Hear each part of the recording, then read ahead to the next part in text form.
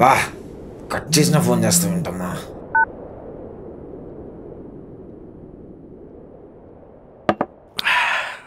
రే 2 అయిందిరా. బాబాయ్ కూడా వెళ్ళిపోయి ఉంటారు. నేను ఇంక లాగిస్తా. ఇంకో పెగ్గేసి వెళ్ళొచ్చు కదరా.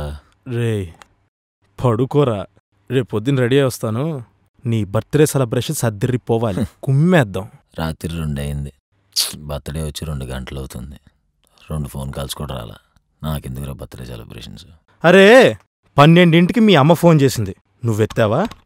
ముందు చేసినోళ్ళ గురించి ఆనందపడరా, చేయనోళ్ళ గురించి బాధపడటం ఆపి. మందాగున్నాను కాబట్టి ఎత్తలేదురా. ఆపరా సోది. రే మర్చిపోయా, నేను ఒక కథ రాసుకున్నాను. నిన్ను అనుకుని రాసుకున్నా. ఓపెన్ చేస్తే రేపు పొద్దున మాట్లాడదాం.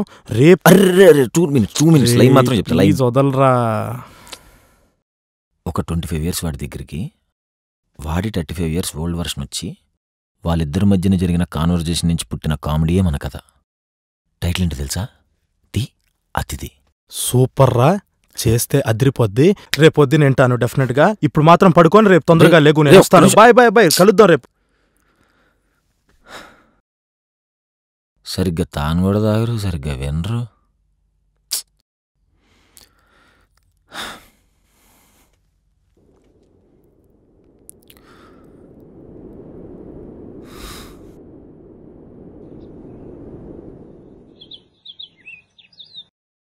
రే లేరా లే.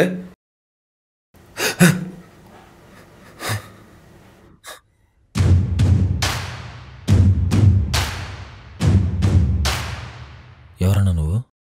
చూస్తే అర్థం కావట్లేదా? ట్విన్సా? అంటే నువ్వు నాకు అన్నావా? మా నాన్న ఇన్ని రోజులు నన్ను మోసం చేశాడా? ఏయ్, ఈ ఎక్స్ట్రాలే వద్దు. ఈరోజు నా బర్త్డే కదా, నీతో మాట్లాడదామని వచ్చా. ఓ, ఈరోజు నీ బర్త్డే కూడానా? పిచ్చోడా, మనం ఒకటేరా. ఈరోజుతో నీకు 25 వస్తే నాకు 35 వస్తాయి అంతే. నీతో మాట్లాడటం కోసమే 2027 నుంచి వచ్చా. హ్యాపీ బర్త్డే అన్నా. Same to యూరా.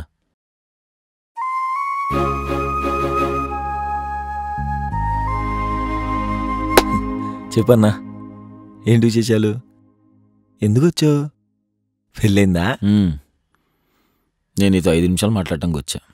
ఈ 5 నిమిషాలు నేను మాత్రమే మాట్లాడతా. నువ్వు అడిగిన దానికి చెప్పే ఉద్దేశం అయితే నాకు లేదు. ఓకే అన్నా. అన్నా ఏంట్రా? సరేలే, మన రిలేషన్ ఇంకా పేరు లేదు కానీ కొంచెం అన్నానే ఫిక్స్ అయిపో. ఓకే అన్నా. ఏంట్రా 25 ఏళ్ళు వచ్చేసినాయి, ఏం చేస్తున్నావు? ఏముందన్నా, నెక్స్ట్ బర్త్డేకి నా బర్త్డేని సెలబ్రేట్ చేసుకోకూడదు. మన ఫ్యాన్స్ సెలబ్రేట్ చేసుకోవాలి. ఫ్రెండ్స్కి రిచ్గా పార్టీ అవ్వాలి. ఇండస్ట్రీకి ఒక దమ్మున్న డైరెక్టర్ వచ్చాడని తెలియాలి. ఇదే మాట 2 నెలల నుంచి చెప్తున్నావు. 2 years నుంచి అనుకుంటున్నాను. ఇది 3rd year. సరే, పెళ్ళి ఎప్పుడు చేసుకుందాం అనుకుంటున్నావు? నీకు తెలియదన్నా, సొల్లాపి మ్యాటర్ చెప్పు. మన సిరి ఉంది కదన్నా, తన పాప నా కోసం వెయిట్ చేస్తుంది. వాళ్ళ ఇంట్లో ఎలాగోలా మాట్లాడేసి ఒప్పించేసి నా పెళ్ళి గ్రాండ్గా చేసుకోవాలి. మొత్తం మీడియా అంతా నా పెళ్ళి కవర్ చేయాలి. మెగాస్టార్ నా పెళ్ళికి రావాలి. బాగానే ఉన్నారా నీ కళ్ళు? అదన్నా, అది నా డ్రీము. ఓ 10 హిట్ సినిమాలు, 2 పిల్లలు, నేను సిరి, చాలు. ఈ ఘాటేంటో తెలుసా? అయ్యా ఏమైంది? సిరి నన్ను మోసం చేసి వెళ్ళిపోయిన తర్వాత నేను చేసుకున్న సూసైడ్ అటెంప్ట్. సిరి నన్ను మోసం చేసిందా? ఇంకో 2 నెలల్లో తన పెళ్ళి కూడా. పిండేసావన్నా. అది కాదురా. ఏంటి ఇంట్లో వాళ్ళు ఫోన్ ఎత్తట్లేదేంటి? ఆగన్నా, సిరి వదిలేసి వెళ్ళిపోవటం ఏంటి? సంబంధం లేకుండా ఫోన్ లిఫ్ట్ల గురించి మాట్లాడుతావు అంటే నీకు ఇంట్లో వాళ్ళకంటే అప్పిచ్చ అమ్మాయి ఎక్కువైపోయిందా? ఏహే ఊరుగా అన్నా, నేనేమన్నా సినిమాల్లో చూపించినట్టు పాడైపోయి పని లేకుండా బేవర్స్కి తిరిగి వాళ్ళ కనబడుతున్నానేంటి? ఏదో అప్పుడప్పుడు పనిలో ఉండి ఫోన్లు ఎత్తకపోయి ఉండొచ్చు. నాకు డ్రీమ్స్ ఉంటాయన్నా. బాగా సంపాదించాలి, ఒక మంచి ఇల్లు కట్టాలి. అమ్మోళ్ళకి పాస్పోర్ట్ కూడా లేదన్నా. వాళ్ళకి తెలియకుండా సర్ప్రైజ్గా వాళ్ళని ఫారెన్ ట్రిప్ తీసుకెళ్ళాలి. ఇన్ని ఆలోచిస్తా అంటే నువ్వేమన్నా నేరస్తుని చేస్తున్నావు. అయితే ఫోన్ లిఫ్ట్ చేయవా?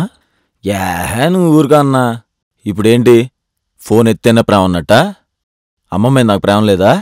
రోజు ఎత్తి మాట్లాడితేనే ప్రేమ ఉన్నట్ట? ఒక 5 ఏళ్ళు ఆగండి, ఒక్కొక్కడికి ఇచ్చి ప్రతి హిట్టు మా అమ్మ కోసమే తను. నేను అమ్మ చనిపోయింది.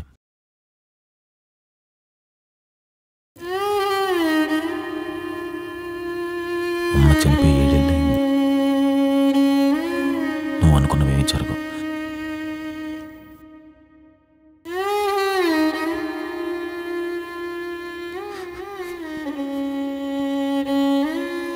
ఎందుకు ఏడుస్తున్నావురా? ఏడిస్తే అమ్మ తిరిగి వచ్చిద్దా? లేగో, ఏడు బాపు. ఎలా జరిగిందన్నా? చెప్పన్నా, ఎందుకు చెప్తూ? నిన్ను ఒక క్వశ్చన్ అడుగుతారా? అమ్మకి ఎన్నిసార్లు వెళ్ళి చెప్పావరా? 2 సార్లు చెప్పుంటానన్నా. కానీ నిజంగా అంటానంటే నాకు ఏ సిచ్యువేషన్లో చెప్పావు? ఒకసారి తన బాధలో ఉన్నప్పుడు, ఇంకోసారి తను అలిగినప్పుడు. అంతే అన్నా. నేను ఎన్నిసార్లు చెప్పాను తెలుసా? 3 సార్లు. 2 సార్లు నువ్వు చెప్పిందే. 3ఓసారి గట్టిగా హక్ చేసుకుని ఐ లవ్ యూ అమ్మా. అప్పటికి ఎరా, కోపం వస్తే అరిచేస్తావు, చిరాకు వస్తే విసుక్కుంటావు. నువ్వెన్ని మాటలన్నా సరే పడుతుందిలేన్న బలుపు. నీ ఫీలింగ్స్ అంతా షేర్ చేసుకుంటే బాగుండని ఎదురు చూస్తున్న నాన్నతో కొంచెం మాట్లాడటానికి నిర్లక్ష్యం. ఎరా, అడగందే అమ్మాయిని అన్నం పెట్టదని ఒక దిక్కుమాలిన సామెత క్రియేట్ చేసుకున్నాంగా. మరి తన ప్రేమిస్తున్న విషయం తనకు చెప్పకపోతే అమ్మకి ఎలా తెలుస్తుందిరా? మనల్ని మించిన ప్రపంచం అసలు అమ్మకేముందిరా? నువ్వు ప్రేమిస్తున్నావు అన్న మాట అమ్మ వింటే ఎంత హ్యాపీగా ఫీల్ అవుతుందిరా. నిజమే అన్న. అరే జస్ట్ ఇమాజిన్, కొన్ని రోజుల తర్వాత నువ్వు ఇంటికి వెళ్తావు, అక్కడ అమ్మ ఉండదు. ఎవరో పని వచ్చి తను చేసుకునే పనులు చేసుకుని వెళ్ళిపోతుంది. నేను చూసిన విద్య నీకేం కావాలో అడిగి చేసి పెడుతుందా?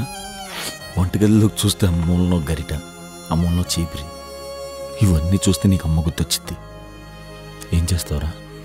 ఆ నరకు నేను ఇప్పుడు అనిపిస్తున్నాను రా.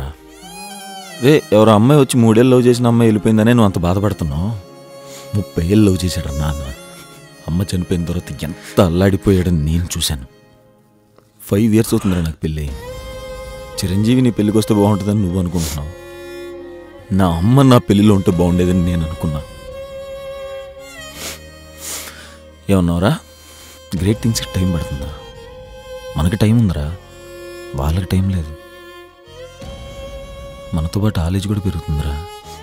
మన జీవితపు తొలి దశలో, వాళ్ళ జీవితపు ఆఖరి దశలో వాళ్ళకి ఆనందాన్ని ఇచ్చేది మన మాట్లాడు. ప్లీజ్ అన్న, ఎలా జరిగిందో చెప్పు. డబ్బు, పేరు, హ్యాపీనెస్ ఏం శాశ్వతం కాదురా. నీ ఏజ్ ఎంతరా? 25 అన్నా. 15 ఇయర్స్కి నీ గోల్ ఏంట్రా? 10th మార్క్స్ బాగా రావాలి. 25 ఇయర్స్కి నువ్వు చేసే పని అందరికీ నచ్చాలి, నీ బాస్ నుంచి అప్రిషియేషన్ రావాలి. మరి 35 ఇయర్స్కి నా భార్య బాగుండాలి, నా పిల్లలు బాగా చదువుకోవాలి. 45 ఇయర్స్కి నా పిల్లలు మంచిగా పెళ్లి చేసుకోవాలి. 10 ఏళ్ళకి ఒకసారి మారిపోతున్నా నీ గోల్స్ కోసం పేరెంట్స్ నాన్న నెగ్లెక్ట్ చేస్తావురా. అయినా నీ తప్పు కాదులే, మనం చేసిన తప్పు, నేను చేసిన తప్పు. అరే, మన పేరెంట్స్ మనకు శాశ్వతం కాకపోవచ్చురా, కానీ వాళ్ళు బతుకున్నంతకాలం మనమే శాశ్వతం, సర్వస్వం. వాళ్ళకి విగ్రహాలు ఎత్తమనట్లేదురా, ఫోన్లు ఎత్తమంటున్నా. కళ్ళు తుడుచుకో, ఇది చెప్దామనే వచ్చా. Once again happy birthday.